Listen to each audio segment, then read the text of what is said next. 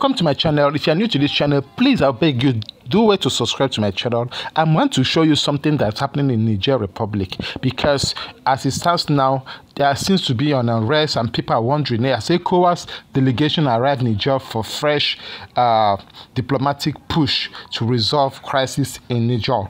Everybody know what is happening in Niger. Everybody know how the military took over the government of President Bazoum. According to the spokesperson of ECOWAS, they said that the delegation from the regional bloc arrived in the country on Saturday. The coup leader ousted constitutionally recognized leader President Mohamed Bazoum on July 26 and had detained him and other members of his family since then. Now, on Friday, the UN spokesperson Stephen Dujarric said Simon would meet with junta and other parties to try to facilitate the swift and peaceful resolution to Niger crisis.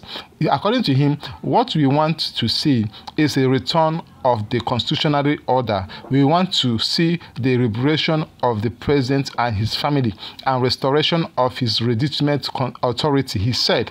On Friday, the ECOWAS commissioner for Peace and Security, Abdul Fattah Musa, said 11 out of its 15 member states agreed to commit troops to the military deployment, saying they were ready to go whenever the order was given. That is to say, the military from 11 member states are already on ground. Let me just say the countries that are not. The other 3 countries that are not included, or the other 4 countries that their military would not be here, is Niger, that the crisis is happening, and also Burkina Faso, Mali, and Guinea, because these 3 other African countries said they are with what is happening. They are supporting what is happening in Niger. They are against military.